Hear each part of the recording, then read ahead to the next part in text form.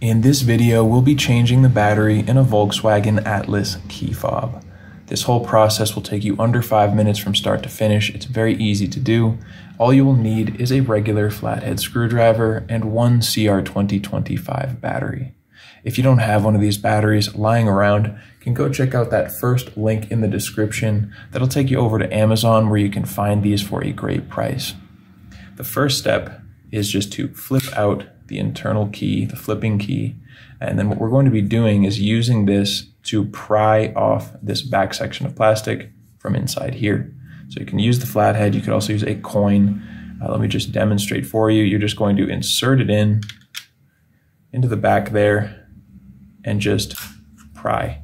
And so you can kind of hold on this top piece because that's not going to be coming off. And then we have access to the battery. Let me just quickly show you how you can do this with a coin. You'll be doing the same thing, but you can pry or you can also twist. It takes a little bit of force here, but it's actually not that hard just to get this piece off.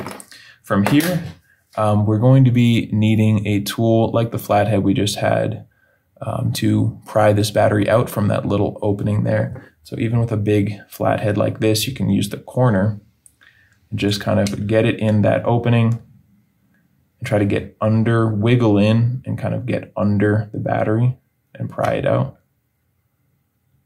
I did it a second ago.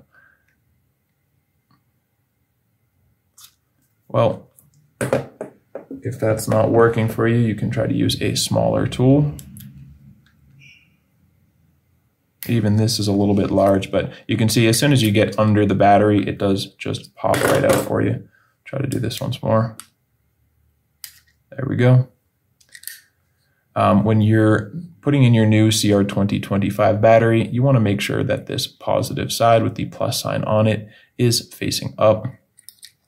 And you'll just push it down into place before snapping it in right there. And now we can just put this back piece of plastic back on there. And what you want to do is find these little teeth on the side. You're going to slide that into place first. And then you kind of close it like a book and just snap that side down.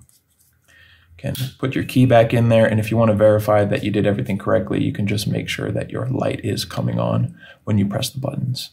I hope this video helped you out. I hope you liked it. If you did, feel free to drop us a like or let me know down in the comment section. And if you ever need help with another one of your keys, we have you covered here on this channel as well as over at our website, FobBattery.com.